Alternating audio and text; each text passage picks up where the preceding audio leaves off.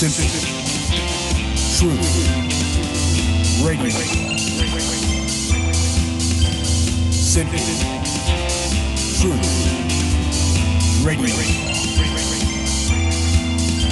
Simple, true, radio. Simple, true, radio.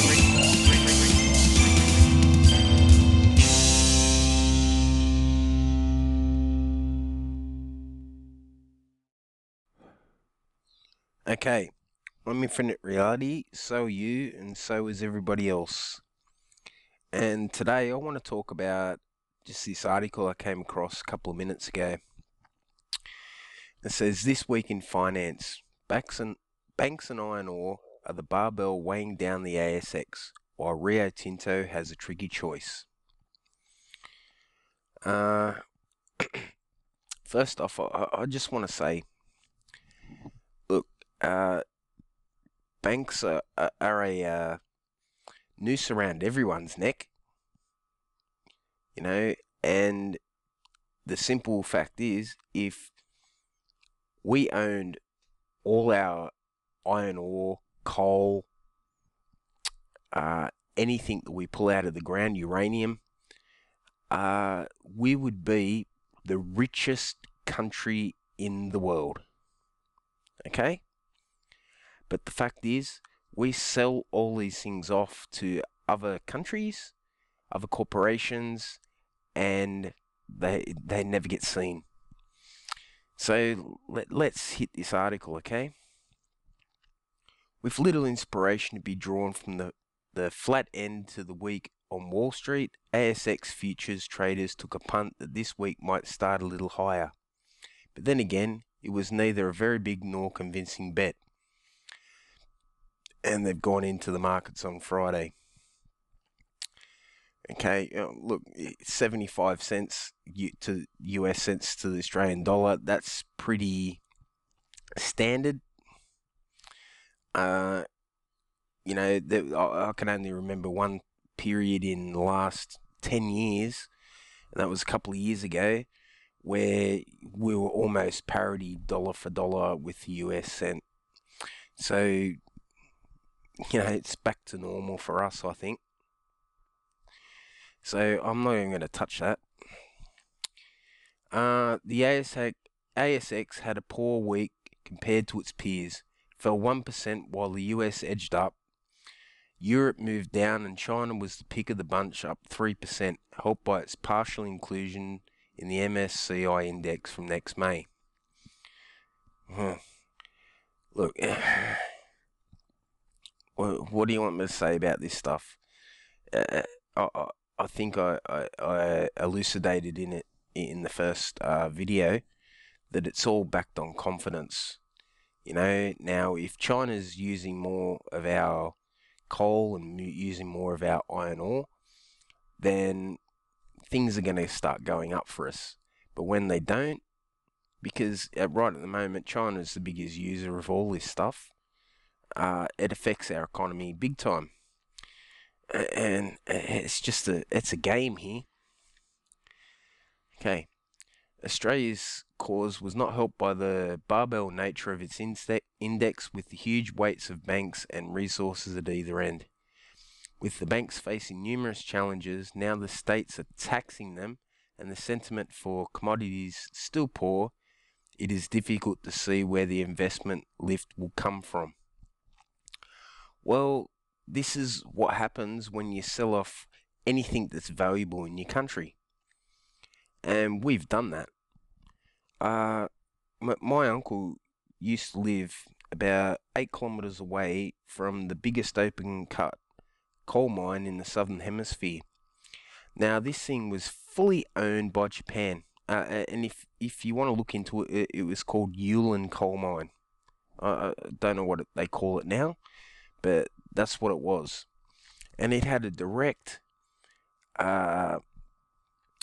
train line straight to Newcastle, which from the trains they put the coal onto a ship, and And you know what Japan did with it?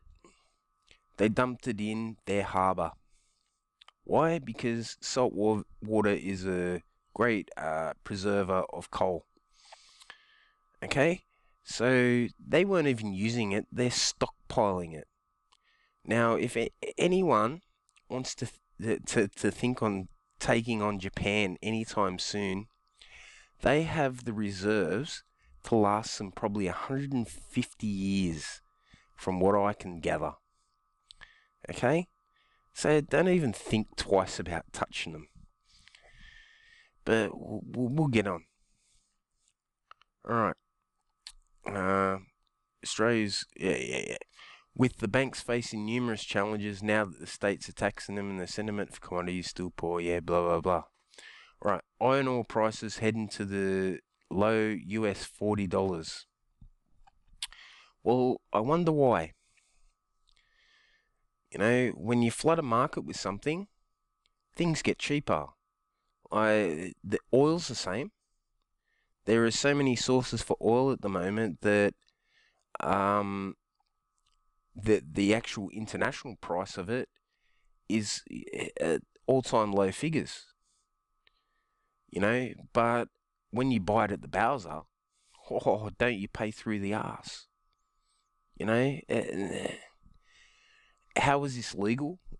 Don't ask me. This is a dog and pony show here. Got no idea. Looking at the trade figures, China still has a pretty healthy appetite for iron ore. Figures released late last week showed imports in May rose another 6% and are up 8% in the year to date.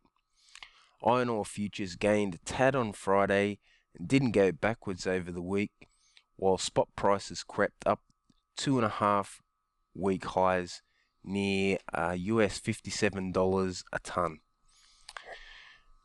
Look, see the game they play on us?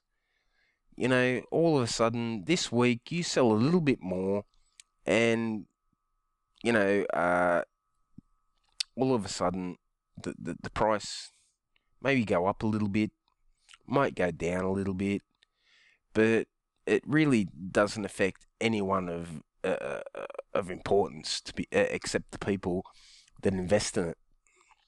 You know, and it's a fool's game, to be honest. Really is a fool's game. That is the short-term view. Longer term, the picture is far bleaker, with another raft of downgrading being made, the most bearish from the big broker Citi, or CITI. CITI has cut its spot price from forecast for 2018 to $50 a ton, but noted in the next 6 to 8 months it could well be mired in the low US $40 range. See, well, who are these people that are dictating these prices? Does anyone ever ask that question? You know, if you're controlling the pricing of these things, who's in control of it? You or the people that are producing it?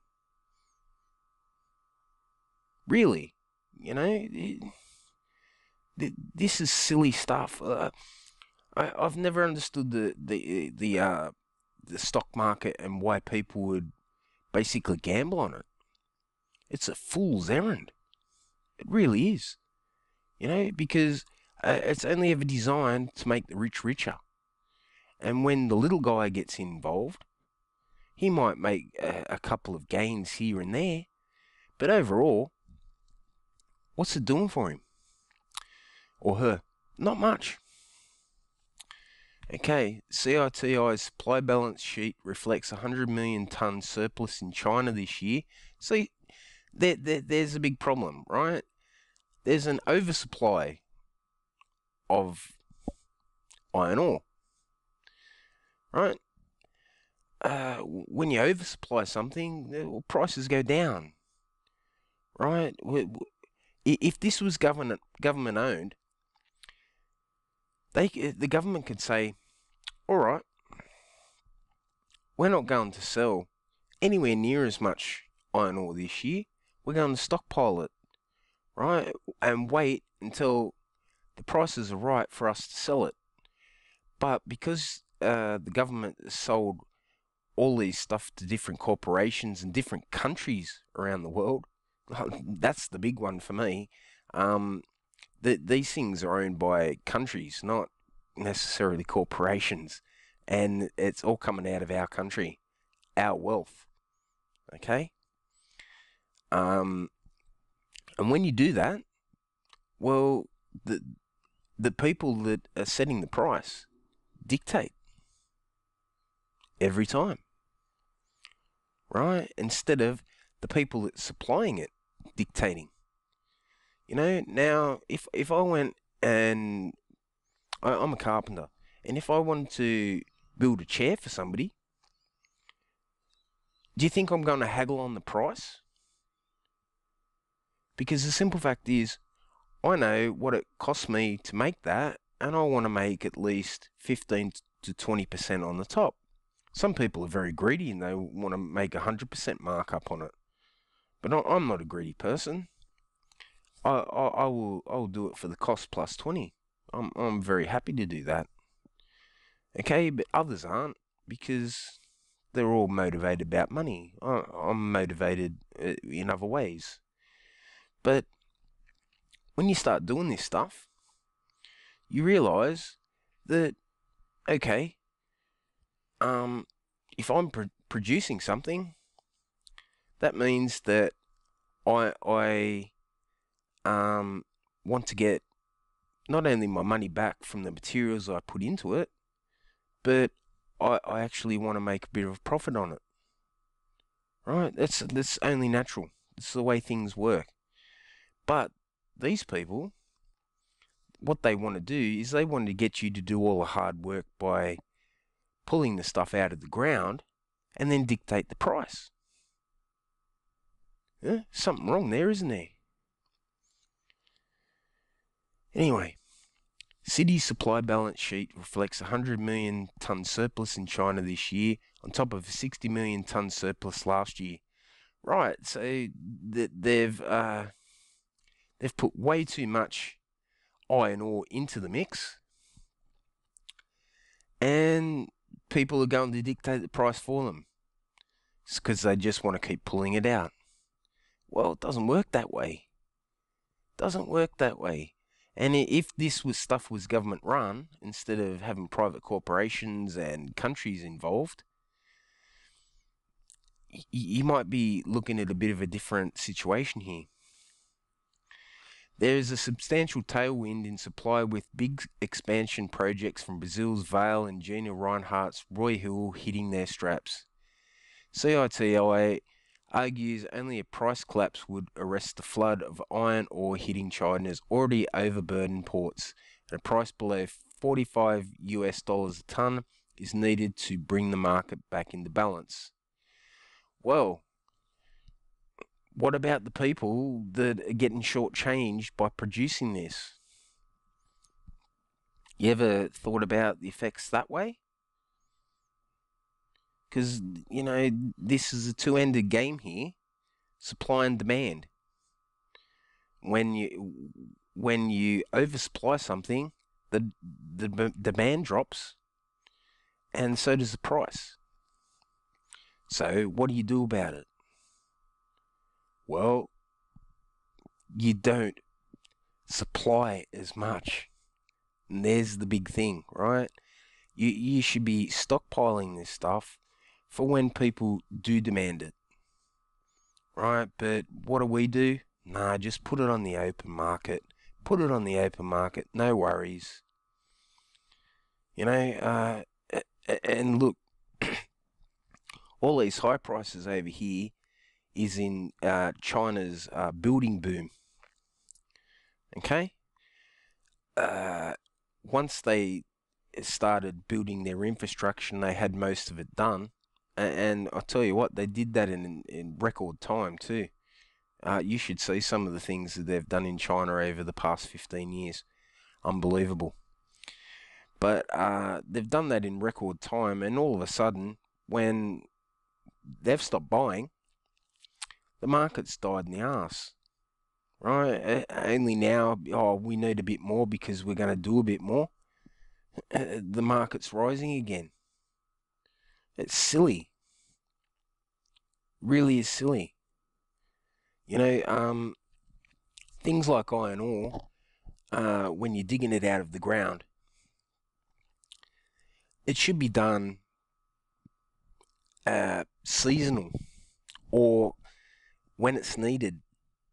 You shouldn't be digging it out 24 hours, 7 days a week, right? Because the bottom line is you're not going to make the money out of it next year that you are going to this year. And if you are going to dig out 24 hours a day, 7 days a week, stockpile it. Stockpile it. Don't put out what you pull out. Right? That way, you can actually have a steady market, and you know, you can even actually make some money on it while you're doing it. Well, I haven't done any economics. I've done business courses and things, but you know, to me, it's simple supply and demand. Right? Now, if you're oversupplying, the demand's not there, you're going to lose money on what you're doing. Right? So let's talk about these companies. Instead of just doing one thing, maybe they should be thinking about doing 20 things. Diversifying. You know? But the way it affects everybody's stock price in this country is ridiculous. You know, I don't want to be trading at 75 US cents to the dollar each and every week if I wanted to buy something from overseas. It's ridiculous. Why have I got to pay 25 cents more on the dollar than everybody else? Well, it's only because of short-sightedness from the government. Oh, absolutely short-sightedness from the government that these situations happen. You know, as I said, we're probably the most resource-rich country in this world, probably besides Africa. Okay, and we don't know how to handle it. We've got a bunch of bozos down in Canberra that think they know what they're doing because they went to an economics class, and they really have no idea. Anyhow, I'll continue. One of the interesting dynamics in this sudden and rare divergence between iron ore and steel prices, hot rolled coil and rebar prices have remained elevated, largely due to the enforced shutdown of old furnaces. Oh, see, there you go. Right, they're even telling you they've shut down certain services, which means that the price of that has remained high. Oh, shit. Wish I'd said that about 5 minutes ago. You know, when I said they should be mining seasonally. But yeah, at the end of the day, they don't have any say in it. They sold off these mines long ago. This government, or not this government, but governments previous. And yeah, they're suffering the consequences of it. Well, we all are. The capacity constraints may keep steel prices higher but a bit longer, but more efficient production is coming online, which will depress prices eventually. Yeah, well, why are you doing it then? Why are you doing it then? It makes no financial sense at all for anyone for you to be even going there. May as well keep it an elevated price because you're only producing a certain amount of it. You know, greed sort of kicks in here, doesn't it? You know, the bigger issue is demand.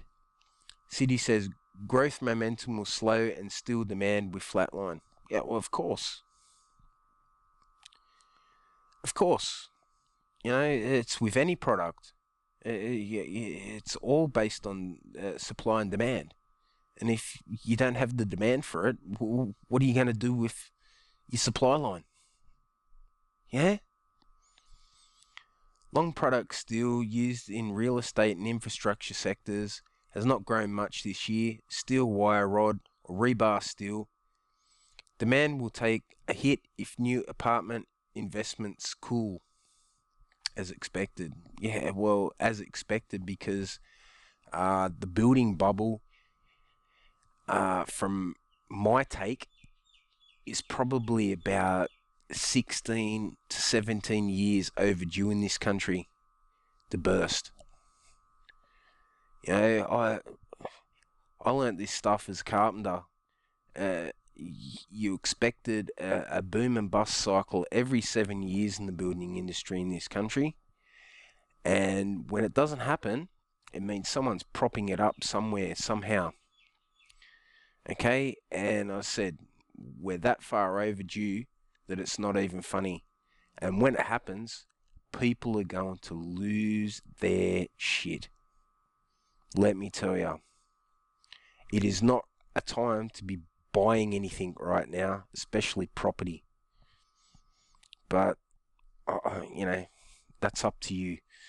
If you want to go into debt for buying property for $1 million that's worth $300,000 at most, that's your problem. Okay. Steel plate production used in shipbuilding machinery surged in the first quarter, but the sustainability of that trend is questionable. Yeah, of course, because how many ships do we build here in Australia? Not a great deal. You know, I think the only things that are going is the Navy stuff that I know of. But, yeah, that's another story. While a new sales tax on small car engines may slow things there as well. Well, you know, more tax on something that we don't even build in this country anymore. Well done. Hey? Just let's add the cost to the consumer. Points to flat demand at best and nothing to halt the fall of iron ore prices in an already oversupplied market. Well, yeah, of course. Consensus look at property demand. In another quiet week in the data front, perhaps the most interesting fresh insight will come from the first release of information from the troubled 2016 census. The first cut of census data will focus on housing-related questions. This should enable economists to update their estimates of underlying demand for dwellings and the scale of pent-up demand. Important given the high levels of residential building occurring in the eastern states. NAB's David DeGarris said. Yeah, what can I say about that? I've noticed the trend in Sydney in the past 5 years in particular that people are getting kicked out of actual homes these days, and they'll buy, these property developers will buy your house, the house next door, and the two behind, and they'll build units, and they'll fit 7 to 10 units in those blocks. Okay? And what they're trying to do is force people to live in ever smalling circles. And it's not something for me. When I cash out of the property market, I'll be going and buying myself a 5-acre property out of the middle of nowhere. That's what I'd be doing. Living in the city is not good. It's not good. the amount of money it just costs you to stay here, let alone the amount of cost it takes to get to work, have something to eat at work. Geez, heaven forbid you might get fined for speeding or something on the way. That could be the end of your week's pay packet right there.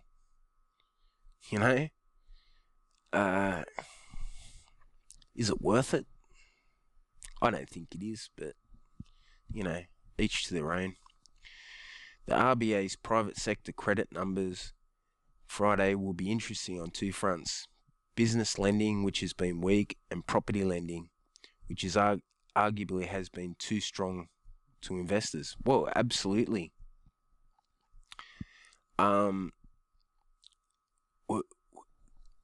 You've got to understand here, banks will throw money at you all day long. Why? Because they know if you don't pay it back, what you've got in property is worth more than what you owe. Okay, 9 times out of 10.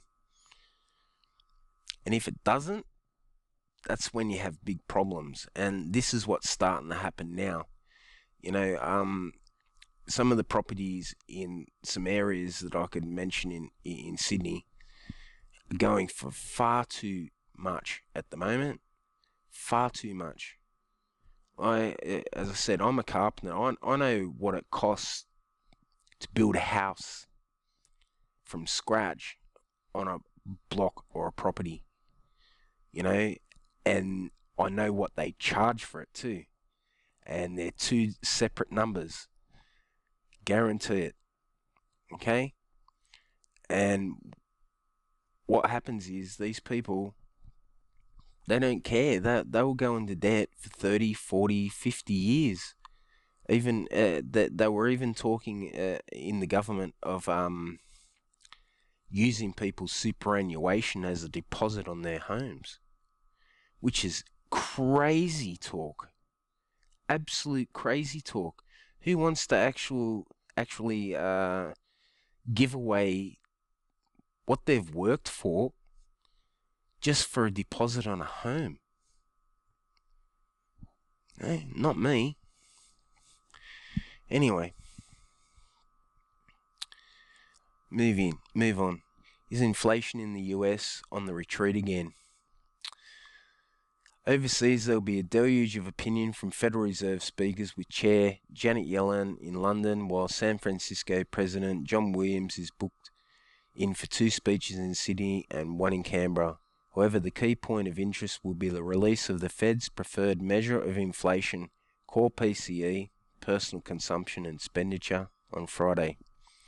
The consensus is for another week number of 0.1% growth month on month, down an already unimpressive 0.2% in April. Well, how is there growth when our companies are getting shut down at an alarming rate? In the past 5 years, we've stopped manufacturing cars altogether in this country. Altogether. There's not one car manufacturer that's willing to bring their companies down here. So that's just one area. Now imagine that happening across the board with all sorts of things, and you can see growth isn't growth. It's not growth at all.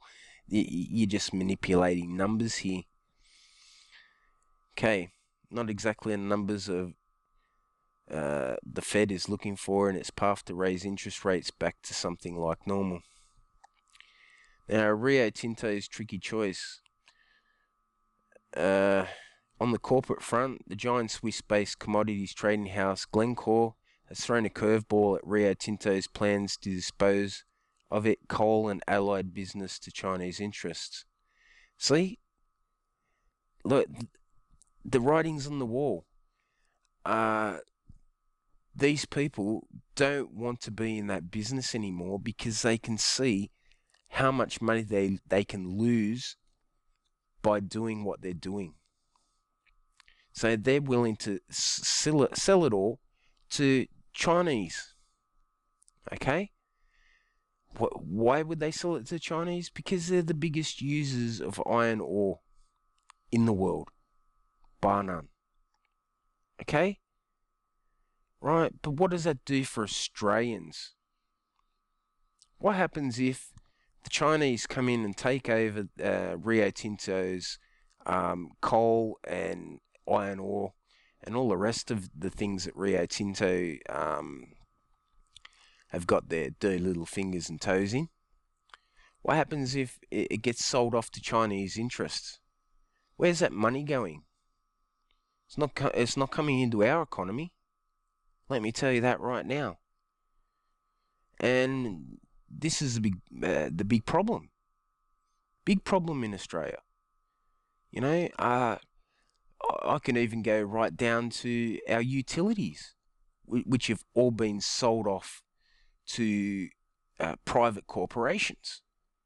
And we are now paying more for electricity today than we ever did before. Let's not talk about water or anything else important, because the same things happen, right? Our government's solution to all this problem is, when in doubt, sell it out. Sell it out from under the Australian people. And it's bloody ridiculous. Alright, late on Friday, Glencore upped its bid for Rio's Hunter Valley mines to $2.675 billion, $225 million above the agreed offer from China's Yancoal. The assets on block include Hunter Valley operations, the Walkmouth, Mount Thorley thermal and semi-soft coking coal mines, and a major stake in the Port Waratah coal loading facility in Newcastle. That's the same loading facility I'm talking about. The Ulan mine has a direct train line to. So, yeah. What do you want me to say about this stuff? This has been going on for years and years and years, right? And you get ABC article here like it's just happening this week in finance. Hey? No, this hasn't been happening this week. This has been happening time and time again in this country for the past 30 years. The past 30 years. And if you know what's going on and you see it happening, and you see these politicians, we'll just sell this, we'll just sell that. I think the biggest kickback I've ever seen in Australia about the government wanting to sell something was the Telstra, the telecommunications outlet. Right, people got up in arms over that, but you know how they won them over? Oh, if if you're a long-time Telstra customer, we'll give you first offer and shares. Well, shit, that seemed to satisfy everyone, that. No one kicked up a stink after that. And a lot of people made some big money early on. But after that, the price went up, down, up, down, up, down. Where is anyone with it? You know, what's its real worth? No one knows. It's a private corporation now. Okay. Glencore sweetened its bid with the promise of a swift cash settlement and $225 million deposit that would be forfeited if regulators didn't like the idea. Sounds simple, really. The problem for Rio is the risk of upsetting China. Well, shit. Why would we be worrying about upsetting China? Well, because that's their biggest export market. Like it or not, that's what it is. Is it right? Is it wrong? Is it indifferent? I don't know. But I'd like to think that if we started stockpiling this stuff here for a sale at a later date, we wouldn't be having these problems. But because, once again, these are private corporations that the government has sold these lands to, and these mines and everything in it, that we don't have a say. Right? So, once again, the ASX goes up and down, fluctuates on everything else but what we do as Australians. It's crazy. And that's my point of making this video today. You know, when are we going to say enough's enough and take some of these things back and say, hey, no more bullshit games here. We're going to take these back for the people. Because, as I said, if we took them back as the people, for the people, and we decided to say, okay, right, we're going to start stockpiling all this stuff, and we're not going to sell it until the price is right, what would happen? I guarantee the price would go up immediately. Okay? Right, then we can start talking about selling what we need to sell. But it doesn't happen, does it? You know, this is how piss weak our government is. Well, you know, I could go into more why the government's piss weak, but maybe that's another story too. Relations between Rio and its biggest customer have been somewhat uncomfortable since Rio's former head in iron ore in China, Stern Hu, was jailed for 10 years back in 2010. Wonder what that was all about. I don't know, to be honest. It's not something that ever come across my radar, but I wonder if it had something to do with fixing prices. Rio's board is currently mulling over things and will give an update ahead of the planned general meeting in London called on Tuesday to vote on the sale of Yancoal. Now, why is this meeting in London? Aren't these our bloody lands and our iron ore and coal that they want to sell? Why isn't it happening here?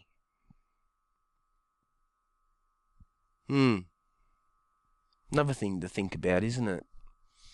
If Rio decides to take Glencore's money and run, the meeting will be adjourned without ever starting. The reaction to any snub in China would be interesting. Well, here's my take on it. I don't give a stuff what China thinks about it. If we had full control over all this stuff, China would be begging us, not saying, oh, I don't like the way you did that. We're going to punish you because of it. We're not going to start buying your stuff. You know?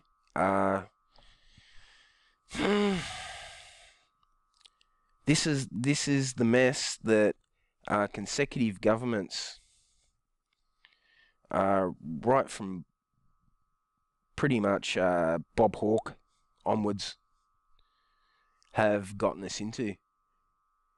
And you as Australians need to understand what's going on here and don't fall for this crap.